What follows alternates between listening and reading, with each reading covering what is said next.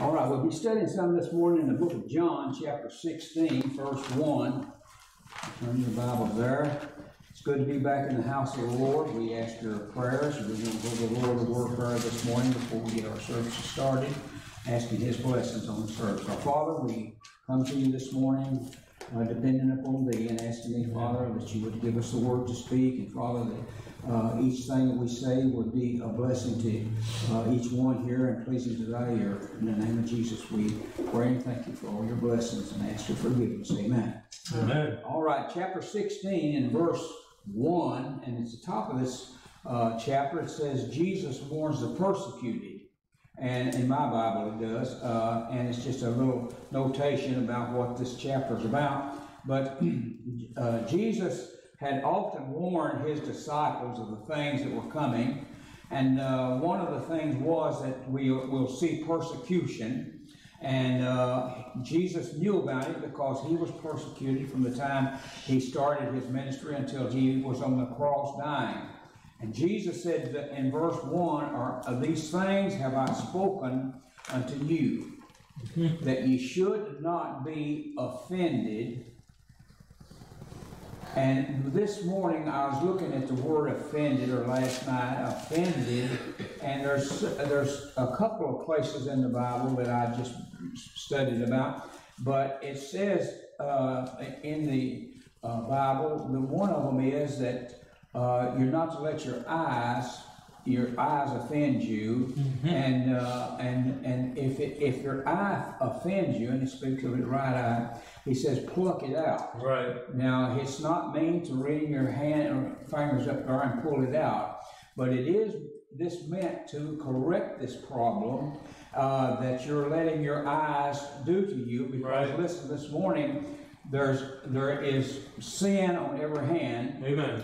And we this morning have a tendency through the flesh to spy on these things, to look on these things, and the television is one of the greater things that the devil uses for us to watch. Right. And he'll slip in a little something another, a little word or a little something another that we a lot of times see before we can turn the television off or change the channels. And so this morning, as we talk about this word offended, we have not the need to be offended, but if we do, we're to come to, if it's a person, we need to come to them and ask them, if they have offended me, to tell them about it. And if they want to say, well, I asked you to forgive me, it's fine, and if they don't, listen, you've done your part. Amen. So this morning He says, these things have I spoken unto you, that you should not be offended. And this offended means to stumble. It means to expect things that are not going to be happening to you. Because listen, a lot of times we pray for things and we ask God, we need these things. But the thing of it is, God knows our need. Amen. And listen, a lot of times we get offended at God. And, that's not a pleasant thing to do, because the Holy Spirit comes back to you and knocks on your door and says, hey, you know what you're doing?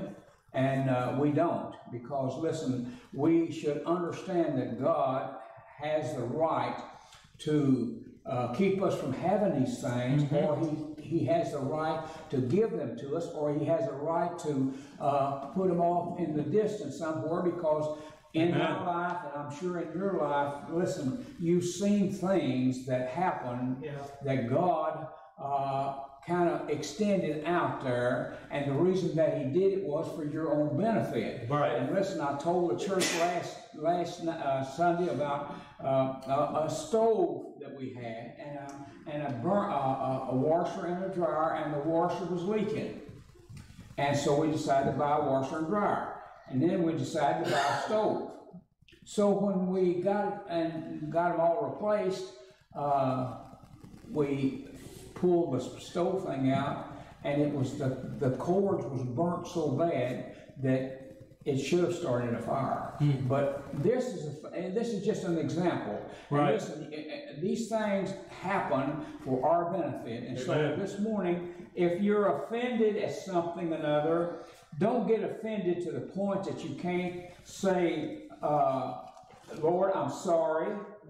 or you can't go to your brother or your sister and say, I want to talk to you about something that you said or something that you did, and it offended me. So you don't need to get to that point, because listen, then you're in deeper water. So he says here that you should not be offended or to stumble.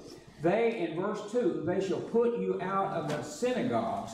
Yea, the time shall come that whosoever killeth you will think that he doeth God's service. Right. And listen, this morning we want to go to chapter 9 just a little bit and see something here concerning the blind man in chapter 9 and verse 17.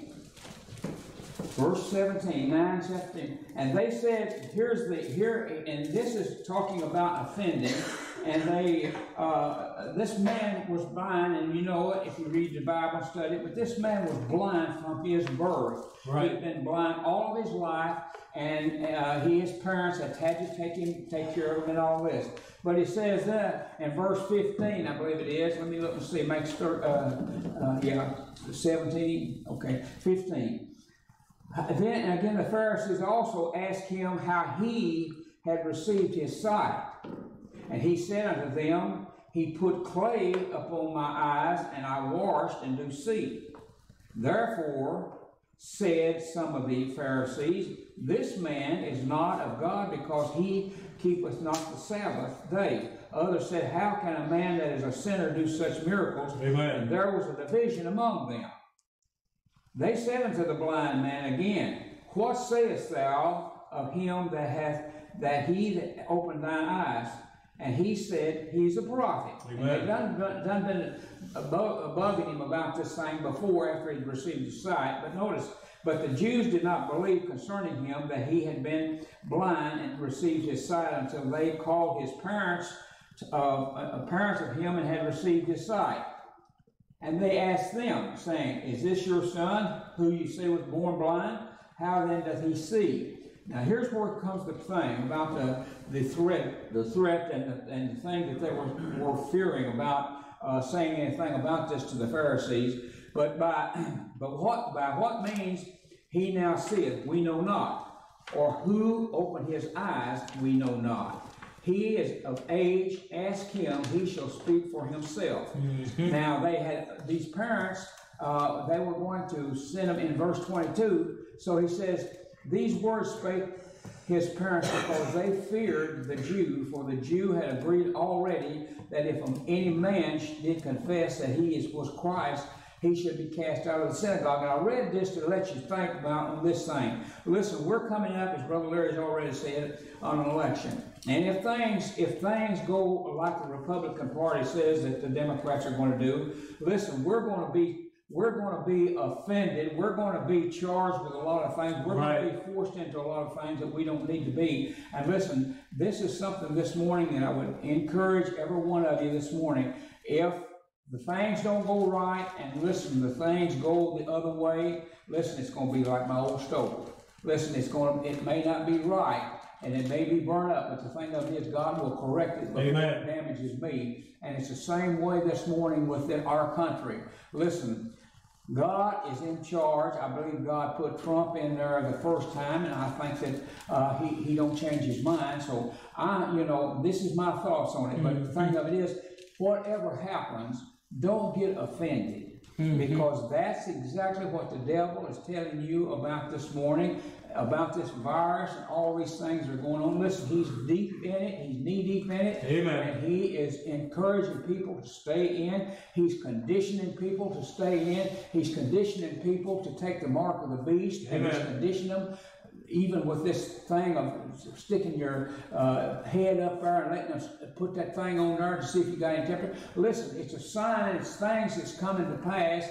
And we need to be aware of these things and not be offended, but be ready when the time comes that we should be ready for it. So he said here back in our lesson this morning in verse 2 or verse 3, and these things will they do unto you because they have not known the Father nor me. And listen, this morning, that is our problem this morning with the world.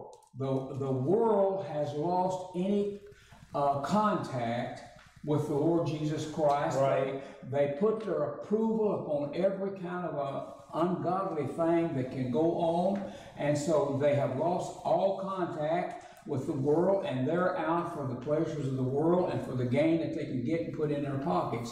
And that's the reason why that if they have to step on someone to do it, they'll do it. And if they have to starve someone to do it, they'll do it, because they have no love for this country. You're right. They have no love at all. And so this morning, be aware that the fight is on. And the devil he's mad as a wasp, and he's been mad at Jesus Christ, or he's been mad because Jesus Christ defeated him at the cross. Amen. And he knows deep down where his last days or last place will be, and that's to be thrown into the lake of fire. And so that's why he's all upset and stirred up, and he's using these people that doesn't know the Lord, has never been saved. He's using them; they're his children. And listen, people, he's guiding them, and he's directing them, and he's pushing them right towards us that are few.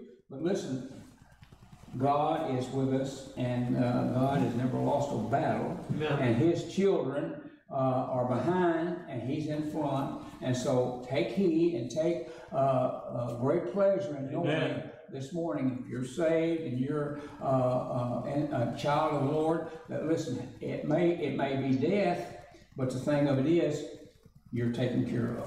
And so if one of us has to die, or all of us has to die, listen, it's just a passing thing. This world is not our home, you know. And so, hey, what have we got to worry about? Because we'll go to be with the Lord. And so here again, and he's talking about in verse 3 that they have not known the Father nor me. And listen, one of the things in Acts, I want to read to you concerning the ungodly people in Acts 7. Look at Acts 7:54. Acts 7:54, talking about Stephen. And this is the killing of Stephen. And when they heard these words, and of course, what Stephen was talking to them about, he said, "You stiff-necked and uncircumcised in heart." And he called them just what they were. And listen, I'm telling you this morning, God's word tells you what these people are that are trying to rule our country this morning.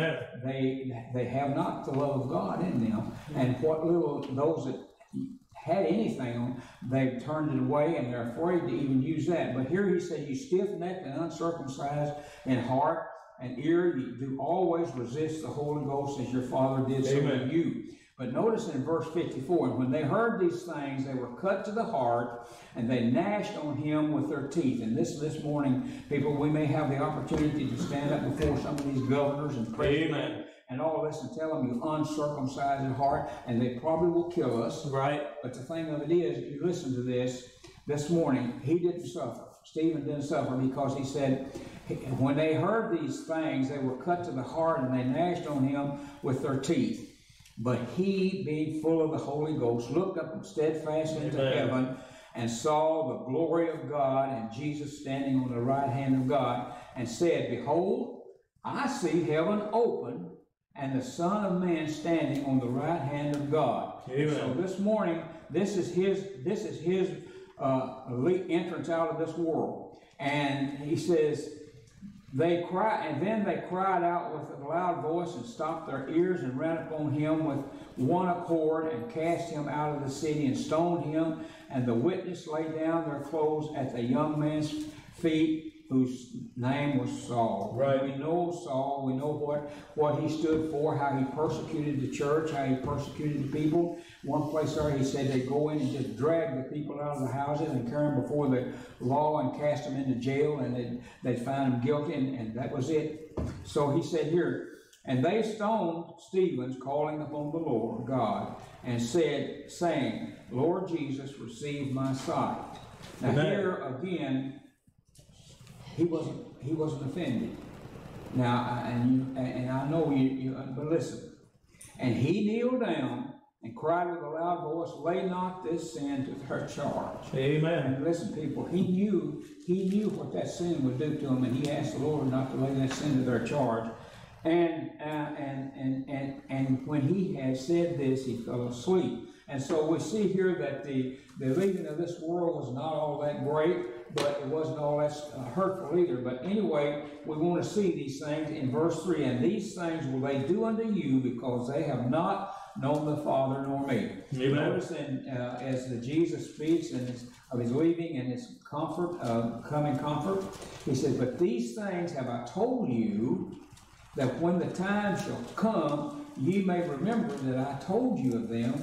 And these things I said unto you at the beginning, because I was with you. And notice here over in chapter 15, over here in 6, he says, if a man abide not in me, he is cast forth as a branch and is withered, and men gather them and cast them into the fire, and they are burnt. Now these are some of the things that Jesus foretold these apostles. And he said, if you abide in me and my word abide in you, you shall ask what you will, and it shall be done unto you. And in this, he is insinuated to love one another. If you abide in me and my word abides in you. So if God's word abides in you, you can love someone else, or even if they come up and slap you on the face. But if you have a brother over here that the love of God abides in him, and you have the same thing, listen, you can fellowship together, and you can enjoy your conversation, you can serve the Lord together. And so he says, in this, in verse 9, as the Father hath loved me, so have I loved you, continue in my love. And then he says,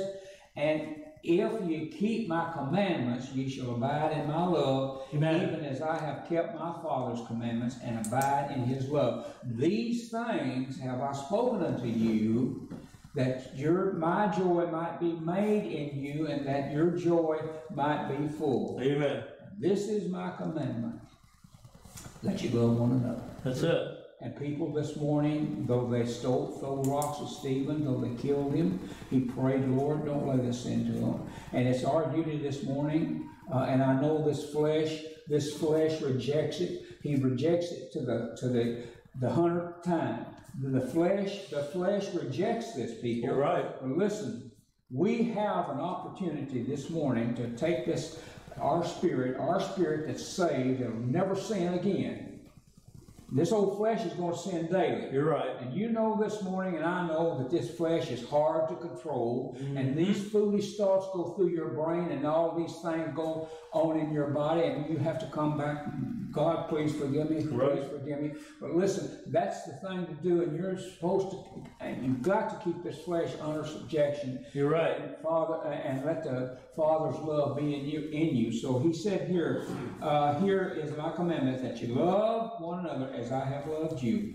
And so this is some of the things this morning of being offended, and some of the things that it covers here. But here again in verse 5, but now he's, after he told them that he was going, but now I go my way to him that sent me, and none of you asketh me, whither goest thou?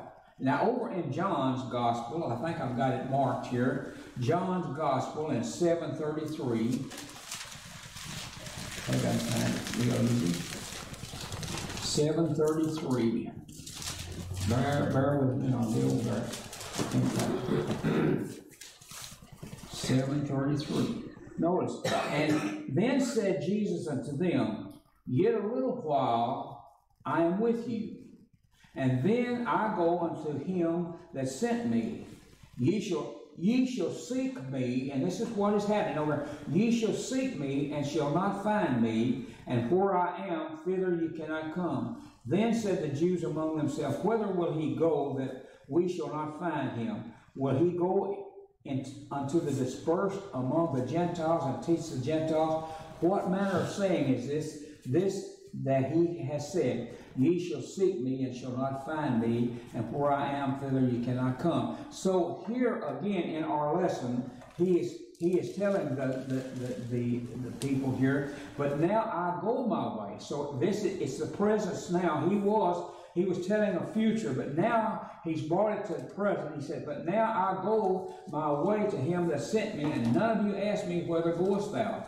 But because I have said these things unto you, sorrow has filled your heart. Nevertheless, I tell you the truth. It is expedient.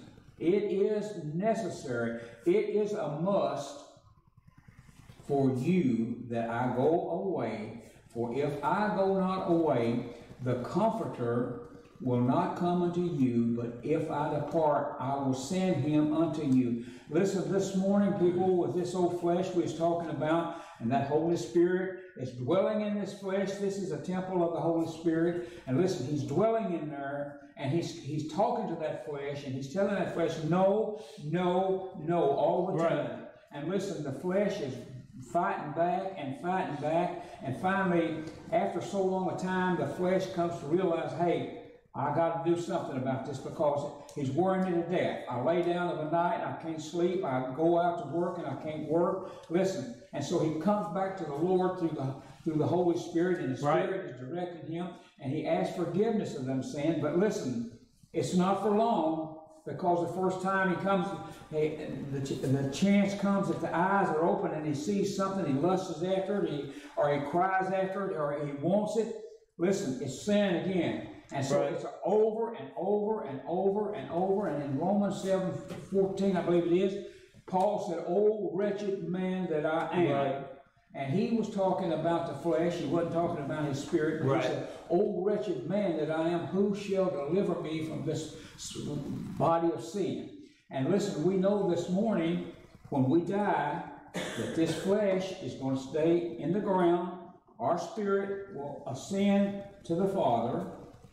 The flesh will lay there and rot. In the time when the resurrection happens, this flesh will take on immortality, and it will arise, unite with our flesh, our spirit, and we'll have a glorified body, and we'll go to be with the Lord. Thus so saith the Lord, and forever will be. And so here he's saying this, but here he says, but nevertheless, I tell you the truth. It is expedient. It is expedient for everyone to hear these things. If it be here or if it be on the airwaves, we need to spread it. We need to tell them the truth about what's going on. And so here he says, nevertheless, I tell you the truth. The truth is that it's expedient for you to know and for me to know that Jesus Christ died on the cross of Calvary, went to the grave, resurrected, and ascended to the Father. And listen, we will do the same thing. Our soul will go to our body will go to the grave,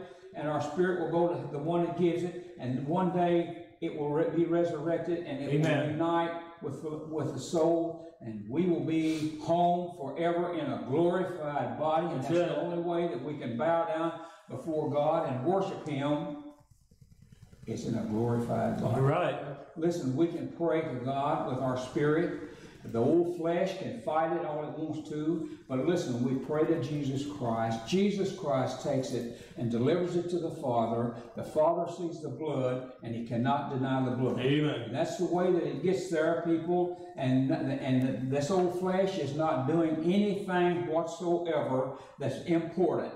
But listen, this Holy Spirit that's dwelling within us is guiding that prayer up to heaven and our spirit is making the prayer. And so that's the way that we as God's people need to get a prayer answered, and that's the only way that we can get a prayer answered. So in verse 8, and when He is come, He will reprove, talking about the Holy Spirit, reprove or convict the world of sin and of righteousness and of judgment.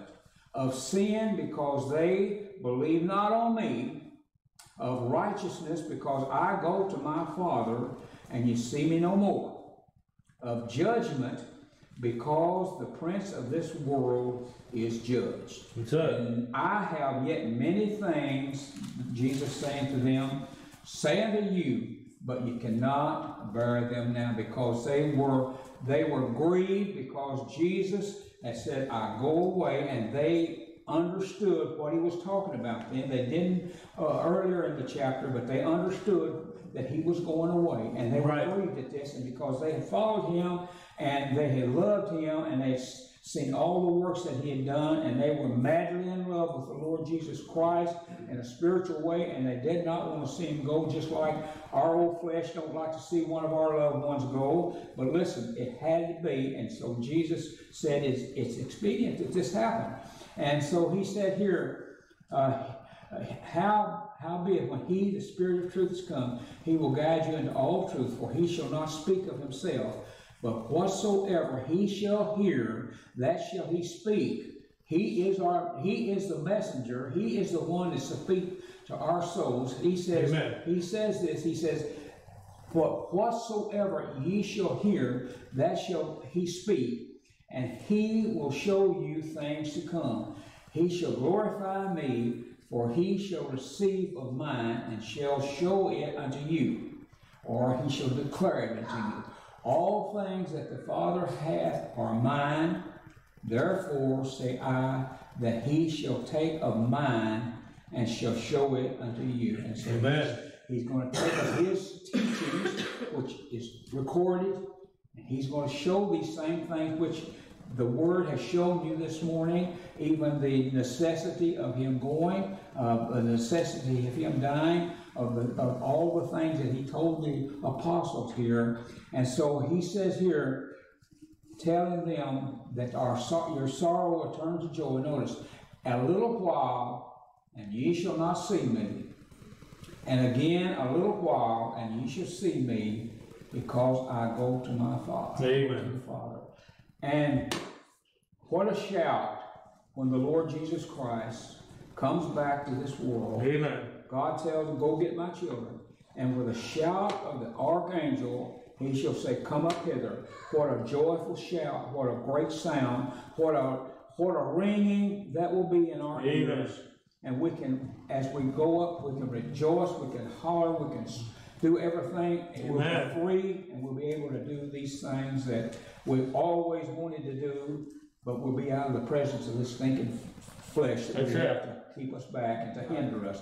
And so this is some of the lesson here that I hope that some of it has been a blessing to you. I hope that you'll take it, reread it, and study it, and enjoy it, because what I have read, not what I've said, but what I have read is truth.